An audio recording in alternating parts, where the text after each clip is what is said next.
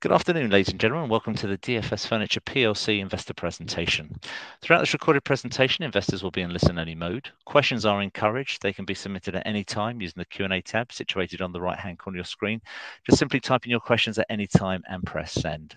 The company may not be in a position to answer every question it receives during the meeting itself. However, the company review all questions submitted today and publish responses where it's appropriate to do so.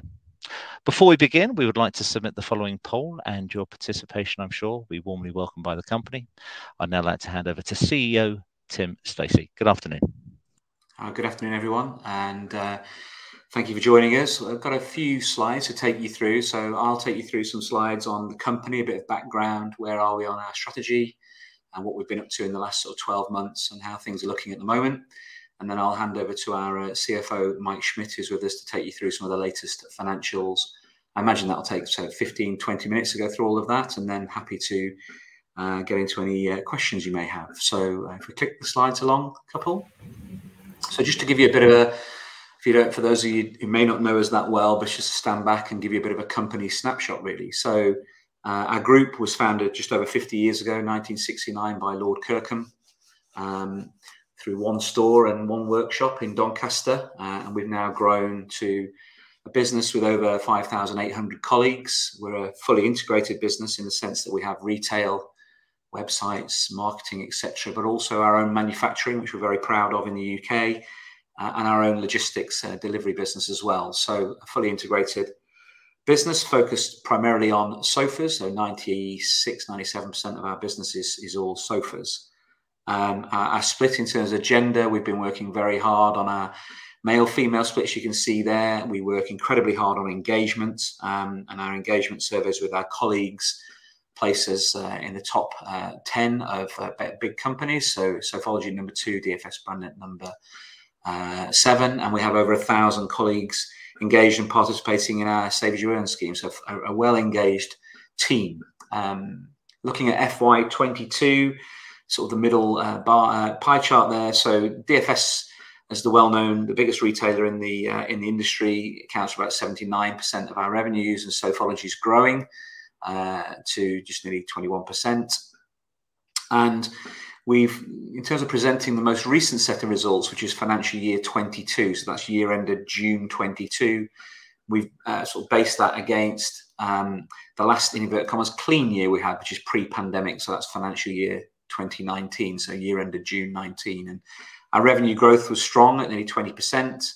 Our underlying profit growth of nearly 14.6%, and in the last calendar year, 12 months, we've returned nearly £75 million to shareholders by way of special dividend, ordinary dividend, and share buybacks. So incredibly cash generative business that you'll see as we go forward in the slides, and we've also grown our market share. So since pre-pandemic times, our share has now grown to nearly 36%, so a 3 percentage point increase since FY19.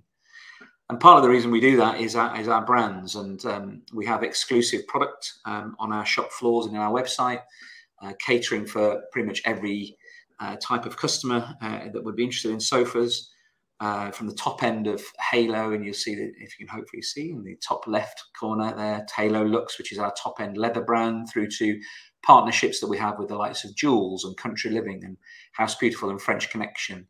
Most recently, we've launched, for example, sofa balls and store away in DFS, which is catering for a more modern customer looking for storage, but also looking for modular furniture.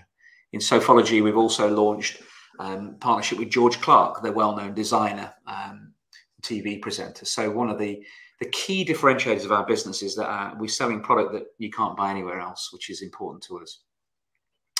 So that's a bit of a snapshot. Moving on to the next slide.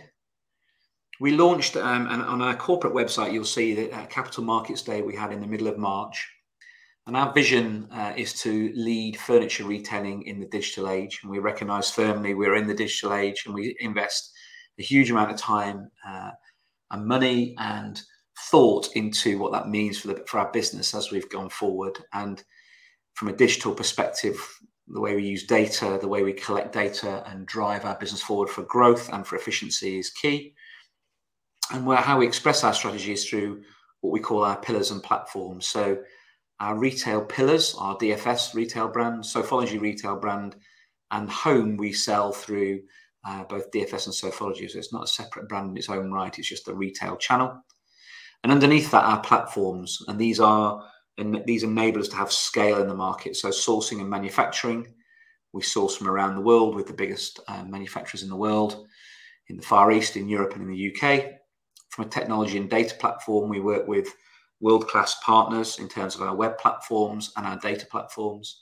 Our logistics platform is something we're very proud of, where we have something called the Sofa Delivery Company, which is our own fleet of 7.5 ton, 3.5 ton vehicles operating out of nearly 30 distribution centres around the UK and Ireland, delivering 7 days a week to customers. And people and culture, in the end, we're very, very focused on our colleagues, our development, our engagement, and the culture that we build based on some core values. And wrapping around that is the ESG agenda, which as the market leader, we see that as an opportunity to really differentiate and lead and innovate in this industry. Stepping back, one of the things that we've said, clearly there's a lot of noise around the short term, the last sort of 4 or 5 months, particularly the last couple of months. And one of the things we said at our recent annual results presentation a couple of weeks ago was just to step back and just to think about the fact that we are a very strong and robust market leader. We believe we have the best customer proposition in terms of the brands that I mentioned before, not just DFS and Sofology, but all the partner brands we work with, and we are gaining share. We've got very strong platforms which enable us to access the scale benefits and therefore highest operating margins and cash generation. We've got a very proven and resilient business, including a strong balance sheet that Mike will touch on, plus a well-invested business. And we are investing for growth in the future despite the short-term headwinds. So we see opportunities for growth in the home sector and using our digital assets and data assets to drive further growth for the business. And in the end, we see short-term opportunities to gain share in the sector. DFS, when times have been tough, and I'll come on to this in a second, has always gained share as the market leader. We continue to invest. We've got the highest operating margins so we can weather the storms. Longer term, it underpins our financial ambitions that Mike will talk about. And in the end, from a shareholder point of view, we've been floated since 2015 with a very strong cash generation and returned nearly £200 million gross to shareholders over that period of time. Next slide. I talked about gaining share in tough environments, and this chart on the left bar chart shows you the estimated value share of UK upholstery. So it's around about 3.2 billion at this point in time to 2022. That's an estimate. And you can see how it oscillates from sort of 2009, 10, around 3.2 billion, drops down a bit, and then it grows to the heady heights of 3.3 billion just pre-Brexit. It's been fairly flat for 2017, 18, a big drop in 2020, obviously with COVID. So you can see the market, and we've looked at the CAGR of the market over the last sort of 10 years, and it's about 2% and a bit. So half of that is volume and half of that is value. And that's before all the inflationary pressures. So this gives you a sense of how the market has been reasonably stable over the last few years. But what you'll see is the blue line, and that's our market share. And the market share has grown over this period of time to now record levels at 36% at value level. And part of that is to do with the exit of certain competitors back in the global financial crisis, the likes of Courts and Land of Leather. Acquisitions, we acquired Sofology back in 2017. And then some exits, most notably over COVID, where Harvey's demise. And since then, we've seen continued structural change in the market where independent businesses have declined by nearly 4 or 5%, according to ONS data, through the challenging environment that we face. So as we stand today, the pie chart, the DFS group, which is Sofology and DFS primarily added together, 36% value share. And then you can see on the other side, there's about 32% that's still in the independent sector, which is in structural decline. And then you've got competitors, A, B, and C, some of the traditional shed competitors, but also the likes of Next and M&S and John Lewis in there. So you can see we're 3 times bigger than the nearest, or 3.5 times bigger than the nearest competitor, which gives us a tremendous scale advantage and opportunity in the next sort of 12 months or so to gain share. Next slide, please. So just a brief update on some of the strategic elements that I've touched on before. So next slide. This is the strategy I outlined earlier. And if you go to the first pillar, which is about DFS. So DFS is the most well-known and most profitable, biggest brand in the sector. And this, over the last financial year, we've done a number of things, but the call outs would be around some new brand marketing that we've launched, which has driven real strong connection and positive shifts in the connection with the brand. And this is how consumers feel about our brand. And we're now in the top 3 in terms of connected brands in the UK. So this shift in tone of marketing is all about style and helping you find the right thing for you, the right sofa for you. And you'll see new adverts coming out in the next few weeks that drive that forward. But that's definitely driven brand closeness and moved us away from some of the promotional activity that I'm sure you've seen over many years, where we've talked about half price and on sale. So we're now becoming a brand about style and product, which then links to the next piece, where we continue to launch exclusive products that fit with our consumers' lifestyles and their needs. So we've just launched a range called Store Away in partnership with the largest furniture manufacturer in the world. We've taken all of their learnings from the best-selling ranges around the world. We've applied that to the UK market, and it's been the best launch we've ever had. It's a top-end fabric and leather recliner with storage and USB and music. It's an amazing range in our stores and our websites. And then most recently launched the DFS vegan range, signed off by PETA, but a very applicable range to lots of young consumers coming through who value those attributes. In terms of our stores, we very much believe in a combination of stores and web for this sector. We know that 90% of transactions in our sector are influenced by customers coming into the store and sitting on the product. In the end, getting the right sit is important, and it's a tactile natured product. And so what we've been doing is rolling out new formats for DFS, so upgrading all the stores. Nearly 50 stores now have been done with a clear at least 5% like-for-like growth versus control, an investment of about £300,000, which pays back within 24 months. And nearly half the estate has now been reformatted, modernised, more sofa bays, improved lighting, much better visual merchandising, and we'll keep driving that forward as we continue to invest in the website. And finally, on the right-hand side, something called Intelligent Lending Platform. And just for history, DFS and Sofology have a high penetration of interest-free credit transactions. Historically, nearly 2/3 of our business will be done through interest-free credit. It's a little bit less than that at the moment, given some of the cash balances that people accumulated during COVID. But the Intelligent Lending Platform is a piece of proprietary technology we've developed that sits between our customers and our finance providers, and it helps us direct customers to the right finance provider, but it also helps reduce the transaction time in store by nearly 15 minutes, which is very important at busy times, Saturdays, Sundays, bank holiday Mondays, and it gives our colleagues more time to engage more customers, but it also gives customers a much better experience. It has a soft search credit facility as well, and it's an example, I guess, of how we're using technology to improve the customer experience, but also improve efficiency. Next slide.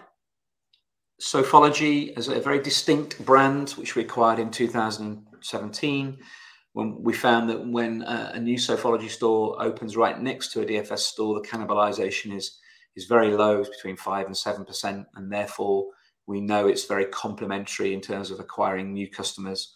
It's been a successful growth story, and we're trying to drive distinctiveness through partnerships with the well-known TV actress and film actress Helena Bonham Carter. It's been incredibly successful in terms of creating that distinctive and unique style. As I mentioned before, we're investing in the product range and pushing higher and working with excellent partners like George Clark. And one of the big opportunities for growth is new stores. And so we're now at 55 at the end of financial year 22. We opened 7 new stores in 22 at really good terms. And we're planning for a couple more this financial year, and ultimately aiming for between 65 and 70 stores. Sofology also leverages our group platform. So Sofa Delivery Company, which does what it says on the tin, is now fully integrated. So previously we had 2 separate networks of DFS and Sofology. We now have 1, which allows us to deliver to customers 7 days a week, but also drives very good variable cost per order. So much greater postcode densities, which Sofology are benefiting from in terms of cost per order of delivery. Next slide. So on home, we're building the foundations for our home offer. We are very much focused on beds and mattresses. We know that the market for beds and mattresses in the UK is about 3 billion, and our aim is to get to about a 4% share of that over the coming years. We need to drive awareness, and we've been very much focused on digital advertising, but we have launched our first ever TV advert for non-sofas for beds in DFS. And we've very focused on online, and so we've nearly doubled our online sales by developing our range and our website and our digital marketing. And that's our focus at this moment in time.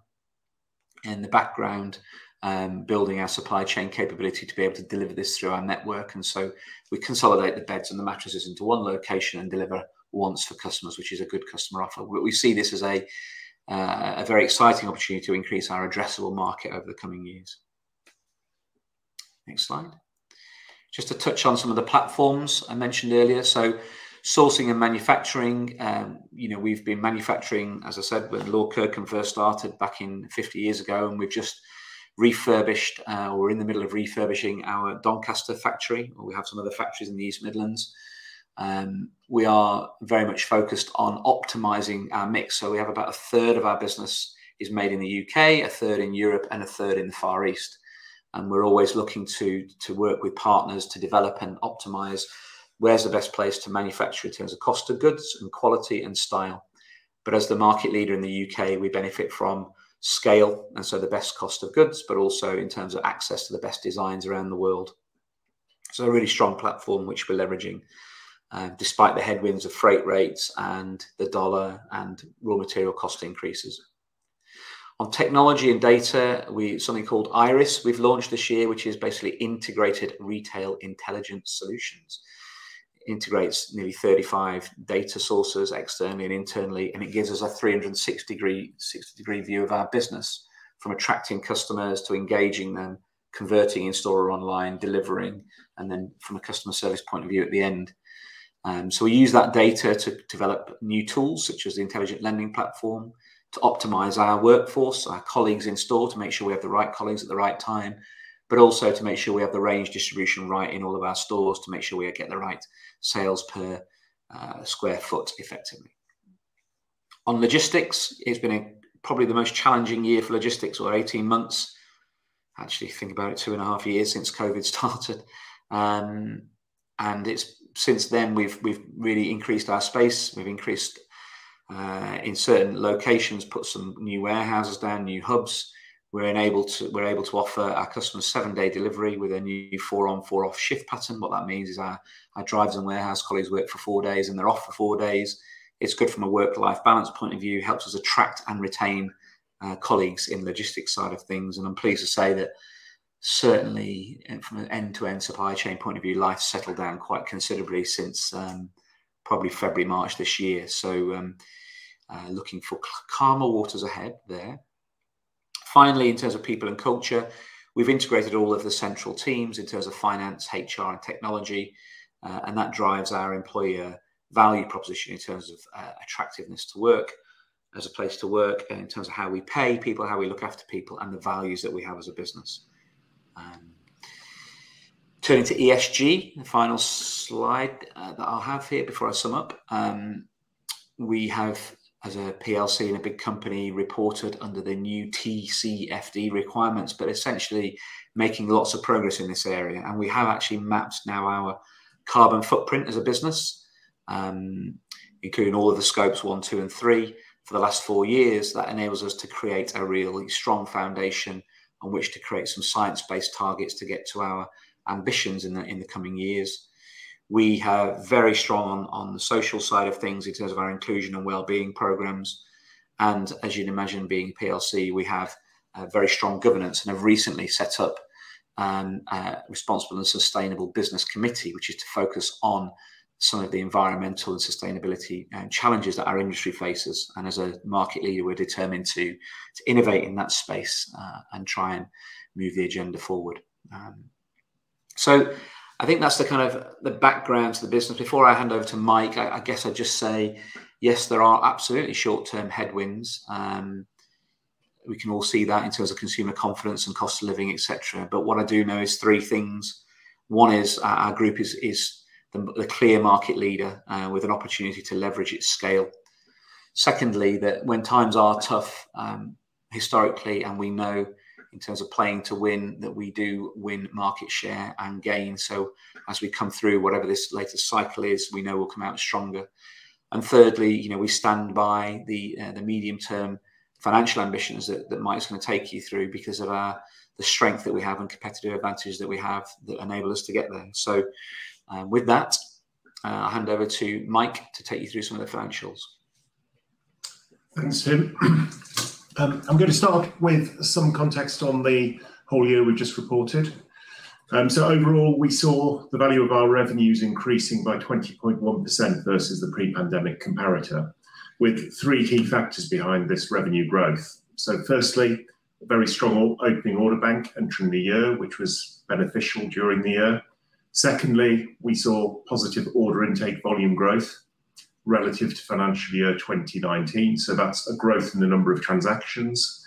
And then thirdly, we also actually drove average order value growth as well through price increases that offset cost of inflation coming through, and also new premium product ranges introduced, as Tim touched on, things like the store away range. So against these materially higher revenues, we also did see increased operating costs in the business, really caused by the macro environment and also by the volatile pattern of trading across quarters, with highs and lows of demand that made smooth manufacturing logistics flow quite difficult to achieve. As many retailers have said, this has been the most operationally challenging period that they can recall, and I think our leadership team's no different in sort of having that view. But actually, despite those challenges, our overall reported profit performance is positive relative to those pre-pandemic levels, with an underlying profit before tax and brand amortization of £60.3 million from continuing operations. So that's 14.6% higher than the pre-pandemic comparator. And we also do close the year with a strong and efficient financial position, with net bank debt of £90 million and leverage of around 1.1 times our cash earnings. So this means that we have over £100 million of undrawn bank facilities available to us, which gives us full coverage for all of the negative working capital balance that we carry as a business and we utilise to maintain capital efficiency. And it's around half the level of debt that we've traded with since the IPO. So with this resilient balance sheet and profitable performance, this has supported the declaration of our final dividend of 3.7 pence and also an extension to our ongoing current buyback programme of £10 million. So moving on to the next slide, these results once again demonstrate how we're delivering on the fundamental financial principles that we consistently target. Firstly, we believe as a business, as market leader, it's important to be driving sales growth and taking share as part of our value creation. So growth in the revenue since pre-pandemic has been largely driven by a 3% growth in market share. In Sofology, this has been due to new store openings. In DFS, it's been driven by like-for-like gains, which has been aided by store refits as well. Moving on to underlying profit before tax, that's increased by 14.6%, as I've said, driven by the increased scale of the group. So that's the revenues dropping through to increased profits. And looking beyond 2023, we do believe that an 8% profit margin is still achievable, driven by those higher volumes coming through and underpinned by the efficient platform strategy that Tim's touched on. Thirdly, we do focus on return on capital employed as a business to ensure that we're investing our resources wisely and we're achieving returns at our targeted high teens percentage levels. And finally, on capital returns, we do have a history of returning funds to shareholders with approximately a gross £200 million returned or declared since our IPO. And so we're continuing that trend with the announcement of the 3.7 pence final dividend alongside the full year results, but also by extending the ongoing share buyback. The switch to a buyback for approximately £10 million that otherwise we would have sought to return as a larger final ordinary dividend is worth dwelling on a little bit. So through to our results announcement a fortnight ago, the group had spent just over £21 million on share buybacks, which reduced the number of shares in issue by 5.8% and led to similar earnings per share accretion. The post-tax trailing return on investment on those buybacks to date is 11.9%, and based on reasonable medium-term projections that we have as a board, we estimate an internal return, rate of return, an IRR for the programme of over 30%, which really emphasises to us the highly attractive returns we believe are available to our shareholders. So while it's been an incredibly challenging year, we're pleased that we've grown our profits and revenues relative to pre-pandemic levels. And while the current environment is difficult, with the risk of consumer demand weakness, we do believe that we're going to emerge stronger relative to others. So moving on to the next slide, building on that point, I thought it would be helpful to offer a reminder on the relatively flexible way our cost base will move with volumes.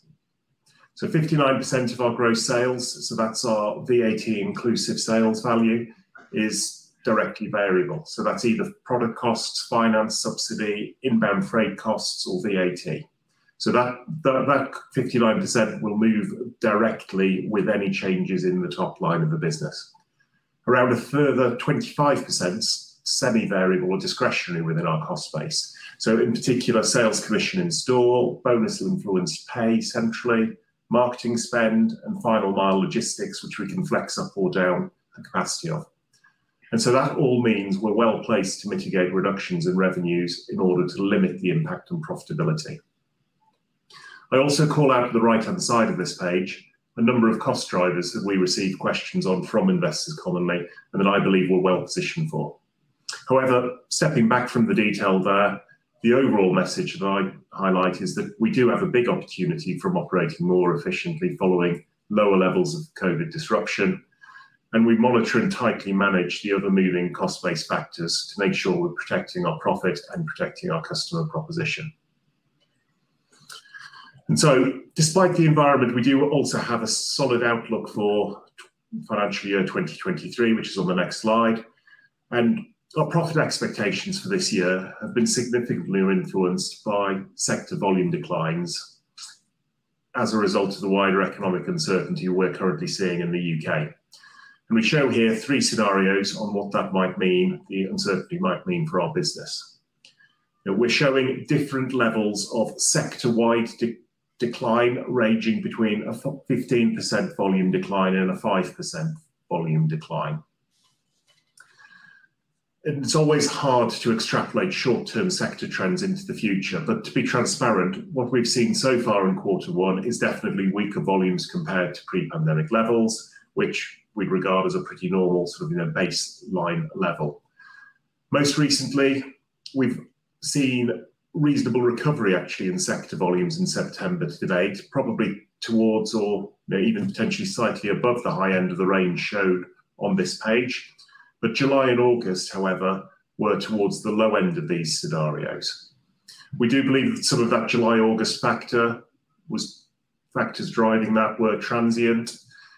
Things like high levels of consumer uncertainty on domestic energy prices, the reopening, the restart of the holiday travel season, and then the relatively hot weather we had. All of those factors seem to be lifting, and that might be linking into the better September performance. But we're always cautious about extrapolating potentially short-term demand patterns. And so we're really presenting these wide range of scenarios as our most informed view of the range of outcomes that we do have at this stage of the financial year. It is worth noting, however, that the worst we've ever seen in the market in recent years was back in the financial crisis of 2008-09, where the market contracted by 12%. DFS actually outperformed significantly during that period, given the competitor exits that occurred back then, and DFS's revenues actually only stepped down by 4.5% in comparison to that 12% sector-wide decline. The other thing that is worth calling out here is that while we make sensible assumptions in coming up with these scenarios around retail margin percentages staying similar in each scenario, and taking advantage of sensible self-help levers that we can and are pulling, across all of these scenarios, we see the businesses remaining operationally profitable, operationally cash generative, and resilient ultimately. And so, that brings us to the final slide just to sum up then. Although short-term current trading conditions are challenging and do impact trading results, as we've shown, as Tim has already stated, in times of market downturns, DFS as the market leader does emerge in a stronger position with greater market share, and we really expect this time to be no different. So our well-underpinned medium-term ambition remains to grow revenues to 1.4 billion by no later than 2027 financial year, depending on the consumer environment. Secondly, we do expect greater profit margins, with the higher revenues leveraging our efficient platforms in order to deliver an 8% profit before tax margin in the medium term. And thirdly, we are confident on continued strong free cash generation, underpinned by conversion of our profit before tax into post-tax cash flow of at least 75%. So that was all I was going to say from the financial perspective. Tim, I don't know if there's anything else that you would add on as closing remarks, or if we should move straight to Q&A. Well, I think we should. We've taken up nearly half an hour, so maybe if we move straight to Q&A, I'm sure there's hopefully questions. That's great. Tim, Mike, thank you very much indeed for updating investors this afternoon. Ladies and gentlemen, please do continue to submit your questions using the Q&A tab situated on the right-hand corner of the screen. But just while Tim and Mike take a few moments to review those questions submitted already, I'd like to remind you the recording of this presentation, along with a copy of the slides and the published Q&A, can be accessed via your Investor Meet company dashboard. It might be an appropriate time, Peter, if I may, just to hand back to you. You'll see on that Q&A tab you received a number of questions from investors this afternoon. If I could just ask you to read out those questions and direct them as appropriate to do so, and I'll pick up from you at the end. Yeah, thanks, Mark. Okay, so the first question comes from Steve K. How do you see the split of in-store versus online sales moving forward? Yeah, so it's a good question. So we today the percentage of business that is completed online is about 23%. Pretty similar across both brands, a little bit higher in DFS, a little bit lower in Sofology, but across the group, it's about 23%. But what I would say is that half of those sales are influenced by an in-store activity. So customers coming into stores, sitting on the product, and then going home and then completing online. So the actual pure play element of e-commerce is around about 11, 12% for our business. And we've seen that grow by maybe one and a bit percentage points every year. Obviously, COVID had a bit of an impact, but post-COVID, it's settled back down to this 22, 23%. And I don't see a huge increase over the next few years, which kind of means our stores, we talk about integrated retail, which is about how we have our stores and our website close together. Because in the end, as I said before, 90% of transactions for our business are influenced by that in-store experience, the tactile nature of it. And comfort is one of the main reasons why you do or you don't purchase a sofa. And for any of those who bought online directly, haven't sat on it, and then the sofa arrives in your home, it's a pretty difficult thing to return. So I think hopefully that answers the question, Steve. I think gradual increase, but nothing dramatic from where we are today. And in the end, it's important to say we are the #1 player from online sofas by quite some way as well. I can read them, Peter, unless you want to read them out so that everybody hears them clearly. Yeah, we'll do so. Next question from David S. Given the inflationary pressures and your ambition to enter the beds and mattresses market, would you look to build a brand organically or do it through acquisitions? A number of brands are struggling, like Eve Sleep. Yeah, so we the way we're approaching the beds and mattress market is using some of the relationships that we already have to develop unique upholstered bed frames. So Jules bed frames or French Connection, Grand Designs, and then our own sort of in-house designs as well. So we're trying to create unique upholstered bed frames and broaden our range of beds. And from a mattress point of view, we have a great working partnership, commercial partnership with Silent Night, who offer good, better, best in the spirit of mattresses and everything you could want. So we are working with them, which is a win-win for both of us. It's negative working capital model. I think in terms of acquisitions and partnerships, it is something we look at, but they'd have to add something to the brand, to what we're doing. So it's not the most immediate thing that we're looking at. Okay, next question is from John A. So could you talk about your share buyback policy? Reason being that I think you're a well-run company that's undervalued, and the market overreacts due to the cyclical nature of the market. I just wondered whether you wanted to tactically step up repurchases in time like these to increase shareholder value. Shall I take that one, Tim? Yeah. Yeah, so I mean, I think the first thing to say is that, and it's probably what every management team, particularly in retail, is saying at the moment is, we agree that there's very strong returns available based on the share price today. However, we can't control where the share price sits ultimately. What we can do is control our direction of our capital allocation policy in response to the opportunities available to us. And so, what we have done already, what we aim to do is operate with an efficient but resilient balance sheet, which we believe is trading between 0.5 times and 1 times net debt to EBITDA, so that we're resilient and very strong financially, to cope with a potentially cyclical market. But actually, secondly, within that, we do have the ability then to choose where we direct our capital returns. And so we did announce a £25 million share buyback back in March, which we've seen very strong returns on. As I mentioned in my opening remarks, 11.9% on a trading basis, but actually on a prospective basis, based on where we think the earnings of the business should be over time, we see it as a 30% plus IRR. And so with those returns in mind, we did make a decision to move some of a payment that otherwise would have been considered as part of our ordinary dividend into an enlarged share buyback, buying back another £10 million worth of shares. And I think although we do understand that a large percentage of our shareholder base, reasonable percentage of our shareholder base, does value a steady dividend income stream, we do believe that it's right for us to allocate capital to make sure that we're taking advantage of the opportunities on offer. And clearly our shares at this point in time are a really attractive opportunity for us. Okay, the next question is from Sam E. So in terms of store opening, what's the planned rollout and what investment is required? What's your view on investing more in the business rather than share buybacks and special dividends to push the growth rates? Yeah, so our first priority in terms of capital investment is in the business. And we believe we've set out in our annual results that our ongoing capital investment in the business is around 35 to 40 million of cash capex and then about 10 million of lease capex. And we think that's the right amount based on maintaining our assets at the right level. So that's from a store's perspective, warehouses, trucks, etc., through to growth opportunities. And so we don't feel as though we're cash constrained in terms of investing in the business. We invest what we think is the right amount to generate the right returns. In terms of stores, I think from a DFS point of view, across the UK and Ireland, we're at 118.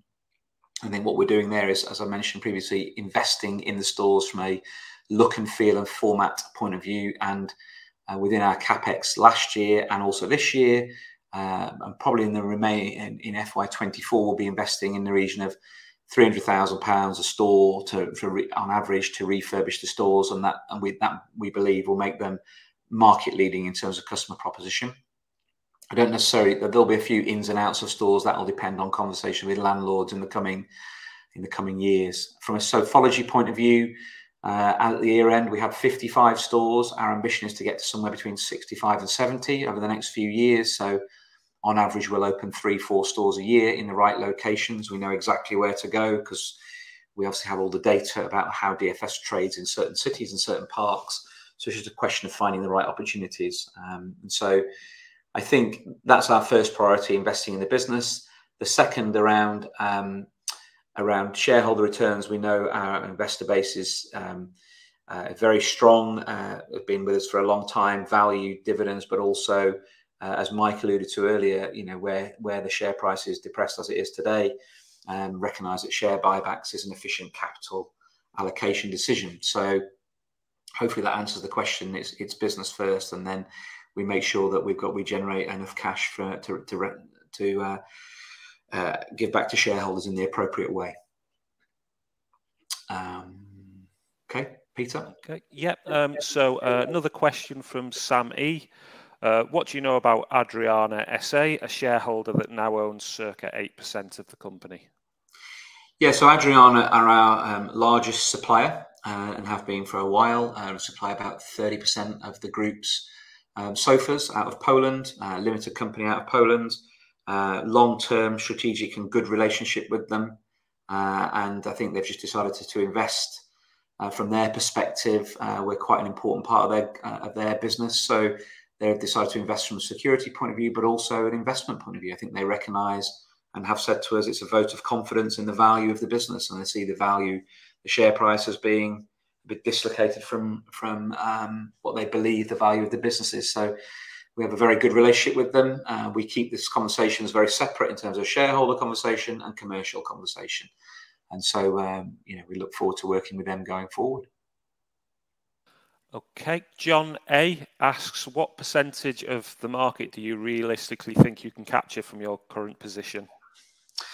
Yeah, so our long-term ambition, medium-term ambition, is to get towards 40% value share organically. That will be achieved through 2 or 3 ways. One is new Sofology stores, as I mentioned. There's probably another 10 to go at, and we know the locations that we'd like to be in, and we know that it's very good new business for us, very low cannibalization with DFS, so that becomes a new market share opportunity between 1% and 2%. Secondly, we know that the online growth is definitely there from a double-digit growth point of view over the last sort of 5 or 6 years with DFS, and then Sofology also performing well. So we know that continuing to invest in online and broadening our offer from a sofa point of view is a good opportunity. And then thirdly, I think structurally it's very challenging for the independent and smaller businesses in this climate to survive. And I think unfortunately the ONS has looked at, I think there's been about nearly a 4 or 5% decline in those businesses in the last couple of years as a result of some of the cost of goods inflation and freight and challenges in the market. And I think that will give us a natural little shift upwards in terms of market share. So I think we can get to 40% in the next few years, and that would be the plan. Okay, this is the last question we have. So from John A again, could you discuss who are your key shareholders? How much of the share capital is owned by management? Could you address concerns that DFS could be a takeover target due to the depressed nature of the share price because of the market conditions? Mike, do you want to take the first one in terms of the key shareholders? Yeah, so I think we've got a very high quality shareholder base with a number of shareholders who've invested either at the time of IPO or shortly thereafter. So they've been with us a number of years, and I think within that mix, there's a number that are publicly disclosed because of the size of their holdings, which are sort of larger UK institutions, either with a income focus, a value growth focus, or indeed there's some with an ESG focus who support us from that perspective as well, and like what we're up to on that journey. And I think probably one of the recent trends has been that they're starting to reach their sort of maximum size in terms of individual shareholding limit levels, and so that does mean that there's the opportunity for businesses such as Adriana to step in and to seek to acquire shares in the market at current levels. And so we've touched on Adriana as a key shareholder. And clearly they're sort of, an interesting addition, a useful, positive, long-term focused addition within that sort of overall UK long-term focused mix. Yeah. In terms of shares owned by management, I don't have the percentage to hand, Mike, but I can make an estimate. It'd be very low single digits, I think. Yes. Yes, I mean, it would be. I think the management team are also professional executives, have joined the business. Tim and myself have both bought shares at the time of the most recent capital raising, at the time of the pandemic. We've also bought shares in the market since then. And then we also hold our stakes through LTIP awards as part of our overall sort of pay packages as well. Yeah, I think it's declared in the remuneration report and the annual results for certainly Mike and I, but there's quite a number of the management team will hold shares. I guess the last piece is around DFS could be a takeover target.